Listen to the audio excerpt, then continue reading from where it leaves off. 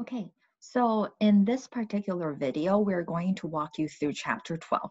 Now, in the previous video, we already went through most of these terms, and then we talked through Mendel's, we didn't specifically talk about his experiment, but I am kind of relying on that this has been covered in high school. If not, definitely go back and read through this, but it's mainly what I've already talked through, and that is your monohybrid and your dihybrid. What do you mean?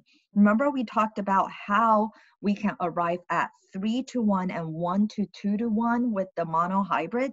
That was actually the very experiment that Gregor Mendel did to figure out that your gene is actually, every gene is dictated by 2 allele.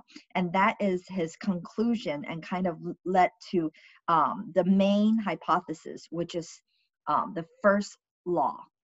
Okay, not hypothesis, his first law, which is the principle of segregation. And that talked about how allele of same gene behave.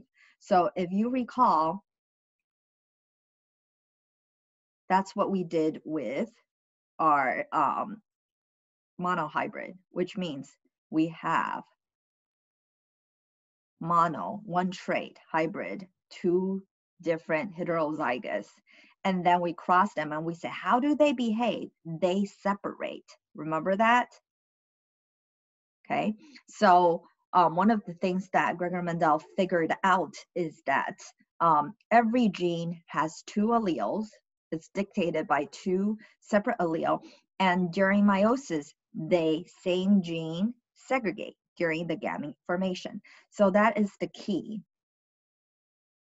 And then moving on, then we went on and start talking about the second law, which is the law of independent assortment. What is this law mainly talking about? It's how the allele from different gene behave. So dihybrid cross, or the principle of independent assortment, this is when we talked about, well, what if you have 2 traits, right? This is gene A, this is gene B. They are allele of different gene. This is one gene, A gene. This is B gene. And big A, small a are allele from gene 1. Big B, small b is allele from gene 2. How do they behave? Oh, they sort independently. So if I get big A, doesn't always mean I get big B or small b. I got equal chance. Remember this?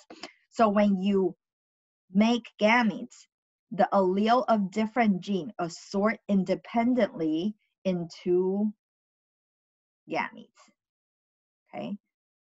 So these are the main take home. And to really drive this home, then we did the dihybrid. Remember, big A, big B, small b, cross with big A, big B, small b. And that's when we resulted in the dihybrid cross, which looked like this. Okay, and that's how we ended up with the 9-to-3 to 3-to-1. So this is kind of reviewing the various different components that was already covered. So today I'm going to start actually in this slide, slide 25. So what is test cross? Okay, this is specifically a way for scientists to actually get at, okay, let me kind of go back. And how do I go back? Previous slide, previous slide, previous slide. Okay, test cross. This is a way that actually you can figure out the genotype to determine the genotype of an individual with a dominant phenotype. What does that mean? Okay, if your phenotype is dominant, so let's say you are tall. Well, what can your genotype be? From the past, we said you can be homozygous or heterozygous. Remember that? So how do I know? I can only look at your observable trait. You're tall. I can't see your gene. So one way of doing this is what's called a test cross. What do? You cross the tall plant, okay, with, so you cross the individual which has dominant phenotype with a individual that has the recessive phenotype, which is short. What does this mean? This means if I am tall and I am homozygous, then this is my cross. If I am tall and I am heterozygous, then this is my cross. Okay, and you're like, and? Well, let's look at their offspring. Tall, I can only give big T. Short, I can only give little t. So all my offspring will be heterozygous, tall. So if you cross a dominant phenotype individual that you don't know, unknown genotype, with a recessive, which is short, and all your offsprings are the dominant phenotype, which means tall, then what do you think its genotype is? Yes, if you have all tall offspring, then you are homozygous, right? You're homozygous tall or homozygous dominant. Now let's look at what if you're heterozygous. Okay, I'm going to change the color so it's more clear. Well, let's look at this. You either have this as your gametes or this. So let's do the cross. Big T or little t. With what kind of gametes does this produce? Only little t. So let me cross. I get tall and I get short, and they're 1-to-1. Do you see that? So if you got 1-to-1, tall to short, then what does that tell you about your parent? Then the parent must be heterozygous, tall. So this is what test cross is. It is, you don't know, dominant phenotype unknown right here. It's either homozygous or heterozygous. So you cross it, homozygous, you cross the dominant form with the recessive, and you look at its offspring. Oh, it's all dominant. In this case, it's all purple. Then you must be homozygous. Well, what about this? Dominant, recessive, you got dominant and you got recessive. Then this guy must be heterozygous. Okay, so that is what test cross is. It's to determine the genotype, the unknown genotype of the dominant phenotypic organism. Okay, moving away from all of that, let's talk about, well, how does this affect us? Well, actually, by knowing how genes work, this really helps us hone in and understand how human traits are being inherited. So, human traits are controlled by, some human traits are controlled by single gene, okay? Not all, some. And so for these traits that are controlled just by one gene, we can easily track it using something called the pedigree. And I'm going to talk more about what pedigree is. And there's an analysis called the pedigree analysis. Okay. And I'm going to show you a dominant pedigree of glaucoma. This is a disease that actually causes degeneration of the optic nerve and can lead to blindness. Now, this juvenile glaucoma gene is actually dominant. That means you just need one, and then now you have glaucoma. Okay, you just need one of it to get glaucoma. Okay, and there are various traits in human, okay, that are determined by either dominant or recessive. That's well known in human. So you see people that doesn't have any black pigments that has that has albinism. These are recessive traits. Okay, and so is color blindness. That's a recessive trait. Cystic fibrosis, recessive. Hemophilia, that means you cannot stop blood from you cannot stop blood from flowing, that you have inability for the blood to clot. Okay, and another recessive trait is sickle cell anemia. So all these traits, you need both allele to be affected. Okay, you need cystic fibrosis. So let's say you need both to be affected. So the chances are both your parents already carry it. Okay, so let's look at how this type of traits can be inherited or figured out in human. If it's dominant, like the glaucoma, okay, then you can build something called a pedigree like this. So now let's first decipher what is a pedigree and how do we read it.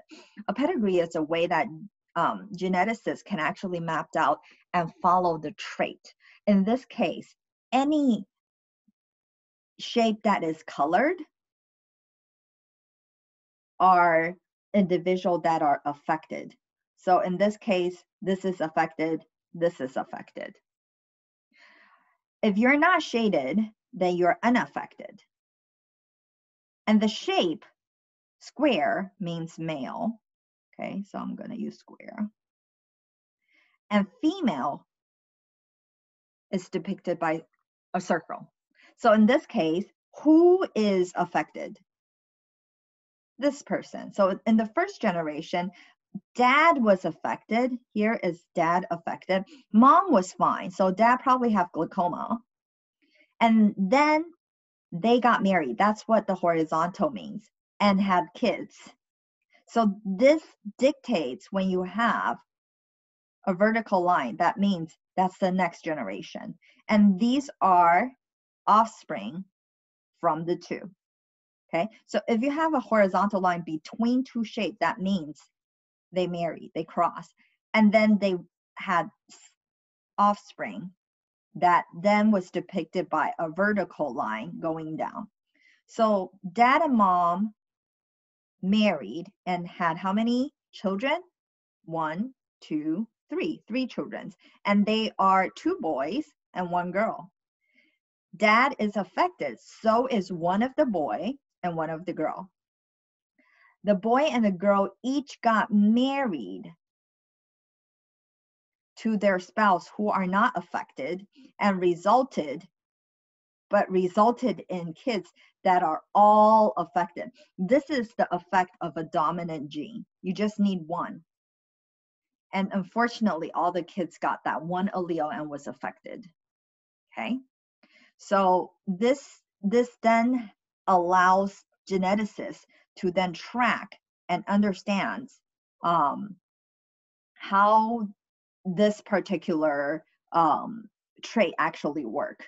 Because the fact that all 3 children got it, we can track back and actually figure out this most likely is a dominant gene, because both individual spouse doesn't have it, but the kids still got it. So in the future, in the worksheet, we're going to try and map out the genotype of these individuals. Okay, and we'll talk more about it during the problem solving part. For this part, you mainly need to know how to read a pedigree. What does the shape mean? What does shaded mean? And how do I look at a pedigree and say, hey, that's dominant? Usually when you get affected individual in every generation, that means it's a dominant gene. Now let's look at another example, which is a recessive gene. Okay, so let's continue. Now, an example of recessive gene is albinism. Albinism is a condition which pigment melanin is not produced. So these people have white hair and their eyes appear red, mainly because they have inability to actually deposit pigment onto their hair and various structures. But this is recessive. That means you need homozygous recessive alleles to actually get this particular phenotype. Okay, so let's look at what we got here. Now, in this particular example, let's first look at the slide. The unshaded are not affected, right? So granddaddy, grandmommy doesn't have it. Daddy and mommy doesn't have it, generation 3. But all of a sudden, it appears in the 3rd generation. So we see a pedigree that skips generation. Usually these kind of phenotype means the gene is recessive. That's why it can skip generation. It can hide and then reappear. Okay, so what really is happening? Let's see. Go back. What's really happening is this. So in this particular picture, we are actually depicting out the actual genotype. So most likely one of the parents, let's just take daddy, for example, carries the gene. But is he showing it? No, because when you have albinism, which is recessive, you have heterozygous that isn't shown because what is affected is actually homozygous. So without both little a, you don't show it, yet you carry it. And so the daddy doesn't really have albinism, but he has one allele that has that recessive trait. So he passed it on to several of his offspring. So in this case, most likely mommy is fine. And daddy gave the little a, mommy get the big A.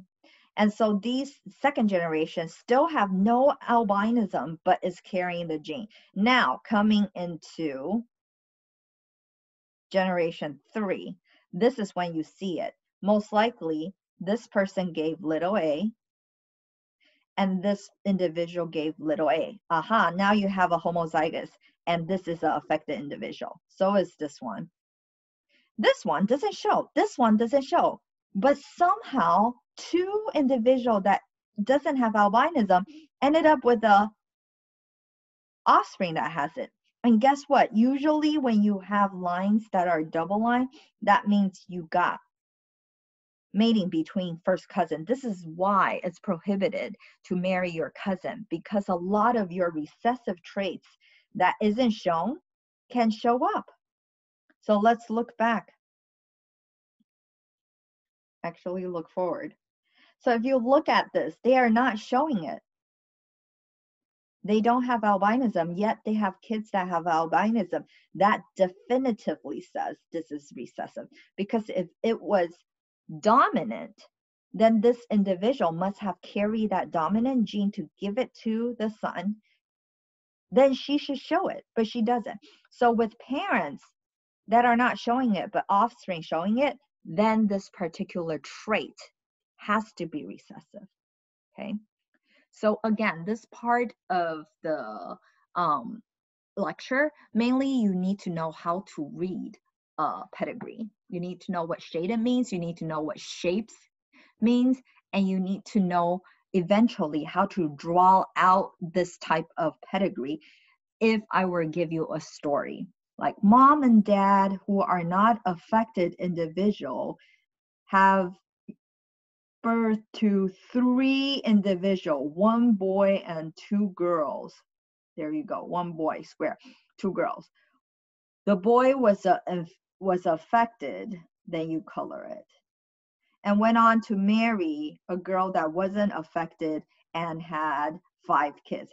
You know, this is so then you need to be able to trace this. After this, then we can start explaining how to use this to eventually arrive at answering some cool questions like, well, what is the genotype of this individual and what is the likelihood of this individual actually having a kid that's also affected, okay? So that's the major takeaway from this part of the lecture. And we'll do some problem sets to practice that later on in another video. Let's move on with the lecture onto some other concepts. So Mendel mainly worked on 1 gene, 1 trait. That means 1 gene controls 1 trait. 1 gene controls how tall you are, or how tall the pea plant is. 1 gene controls the color of a pea plant. But reality is, in human, there are exceptions, okay? So we need to talk about extensions to the Mendel model. In his model, each trait is controlled by a single gene, and each gene only have two alleles, big A, small a. That's it. You only have two options, okay? And there is a clear dominant and recessive relationship, but that's not most of our genes. So we need to know the exceptions. One exception is called polygenic. What is that? That means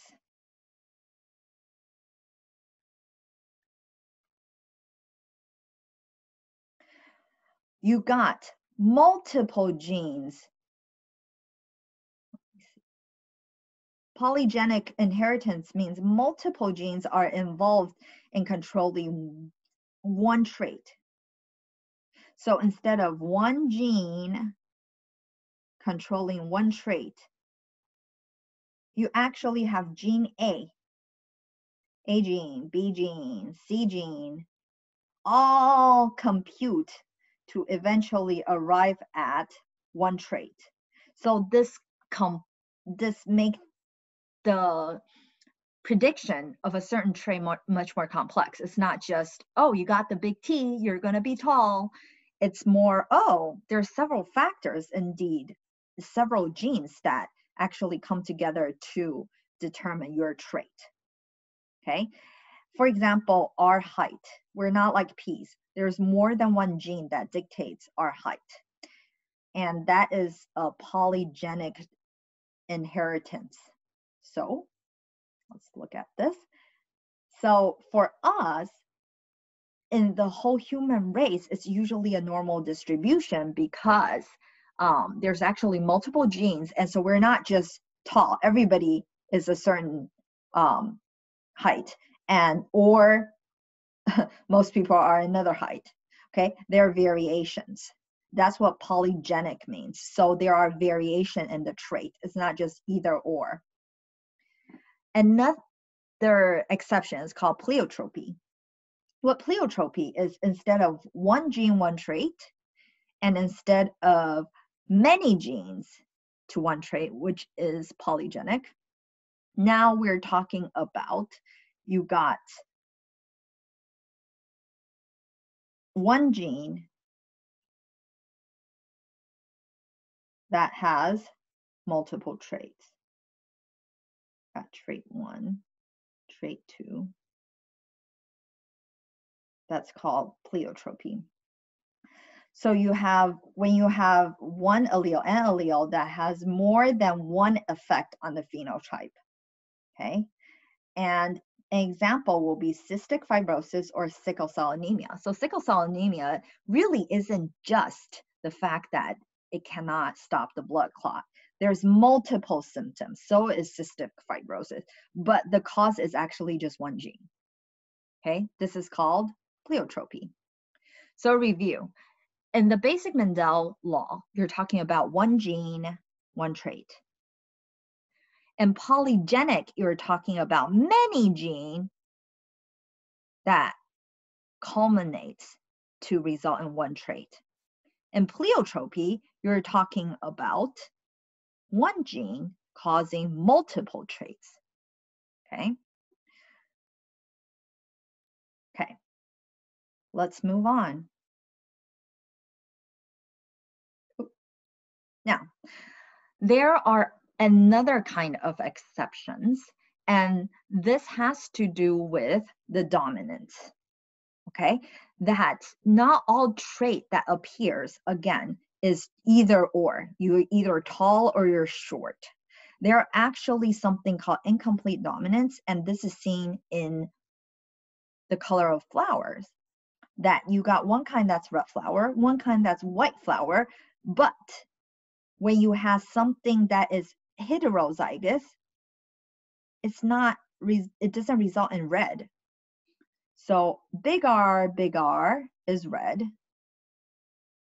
Small r is white. And usually you said them big R, small r should be red. But how this particular gene works actually is incomplete dominance. So you have a little bit of red and a little bit of white, and you actually result in pink. So that is one exception, that heterozygous actually results in the intermediate phenotype. Okay. Another exception is called codominance. This one is interesting, and we will have quite a bit of problem solving on this one. Okay, this is saying that the two actually both have a say in the final phenotype. And an example is your blood type. So you got A blood type, you got B blood type, and what if you got one allele from the A and one allele from the B? Are you A or B? Actually, you are AB. So we'll talk much more of this very soon, okay? And what this is called. So this is the example of the incomplete dominance. That I am neither red or white, I'm actually pink, okay?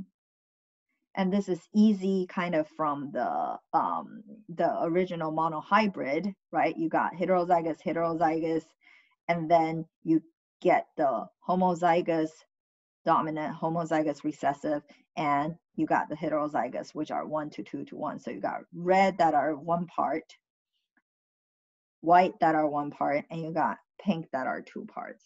So this is easily figured out using monohybrid cross.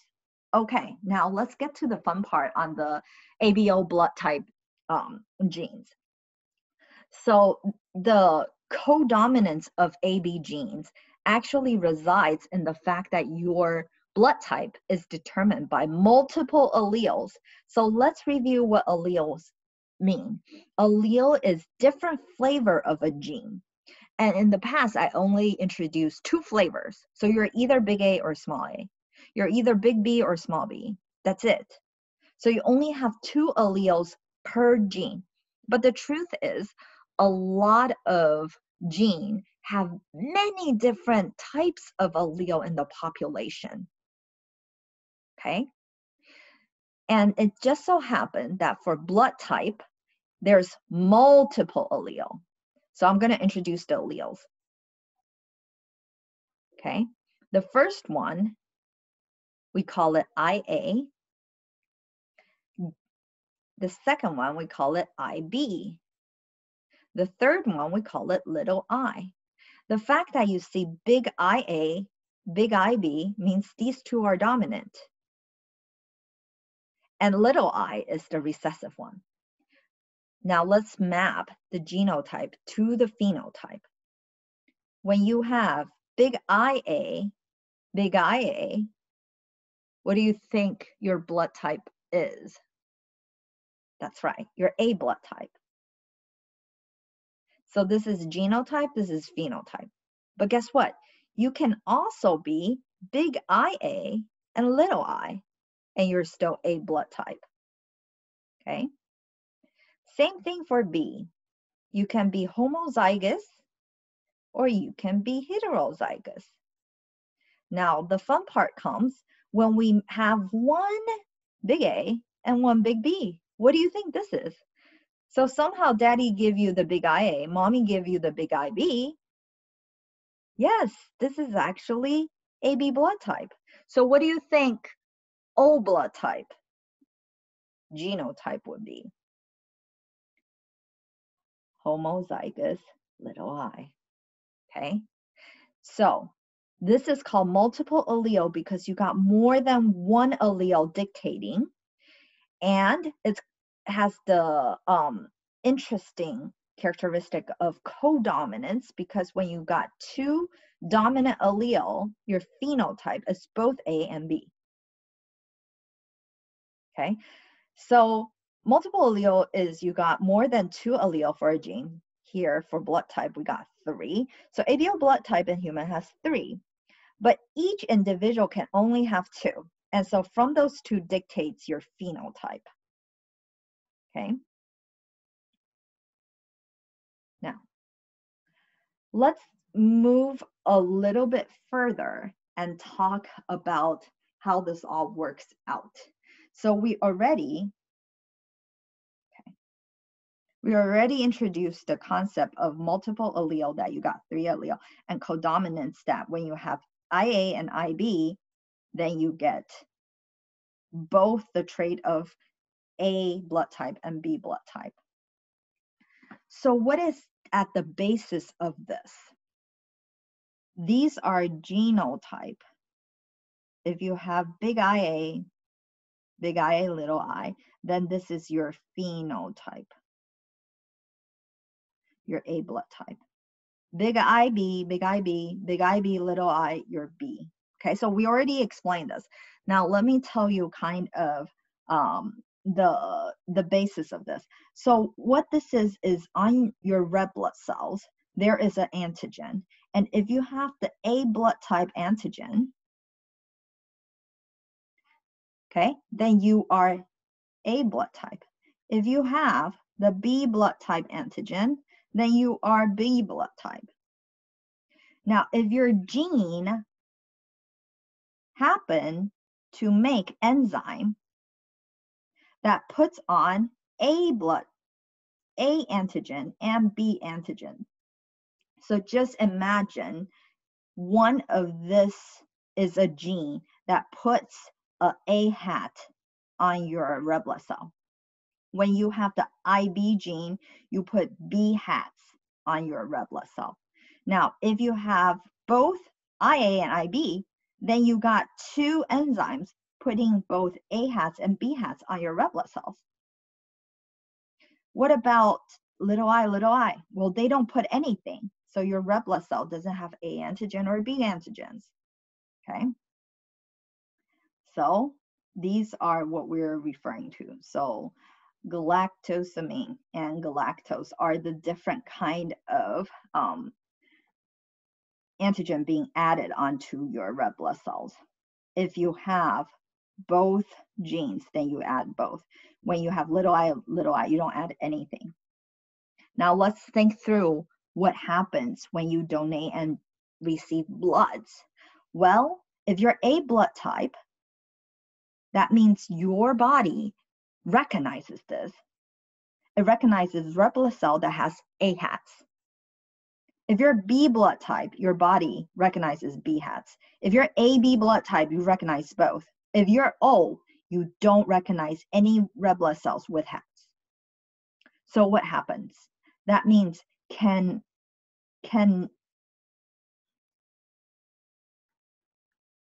let's try this. Okay, can A blood type donate to O? Well, what happens? Let's put it here. Wow, this individual is going to go nuts because its surveillance system, its immune system has never seen this, so it's going to attack it, okay, which is not good. So A blood type cannot donate to O, but can O donate to A? Yes, if I put a red blood cell here, it's fine. I've seen red blood cells before. Can B donate to O? No, same thing. If you have a blood cell with B, this individual has never seen it. It's going to attack it. But can O donate to B? Yes. Can O donate to AB? Yes, because they've all seen red blood cells before. But nobody can donate to O. That's why O is considered universal donor, can only receive from O, because I can donate to anybody, but I cannot receive any of this. What about AB? AB is considered universal receiver. Anybody can give to AB because, hey, I have a B. Sure, I've seen B before. Hey, I have an A. Sure, I've seen A before. So AB is considered universal receiver, and it can only donate to people with AB. Now, B blood type can receive both B and O, and can only donate to people with B or people with AB. Does that make sense now? So that kind of explains how blood transfusion works and why certain blood type can donate to certain blood type while others can't. So this lecture series kind of concludes the basis to understand how to assign multiple allele gene problem sets for blood type. and it goes through what codominance means. And then we also talk through various exceptions to Mendel genetics. And last, we also talk through how to build your pedigree. We're going to use all these knowledge and start doing a lot of problem sets moving forward. And that's the best way to utilize most of the understanding that you've got from this video. Okay, so we'll move on to more problem practice in the next video.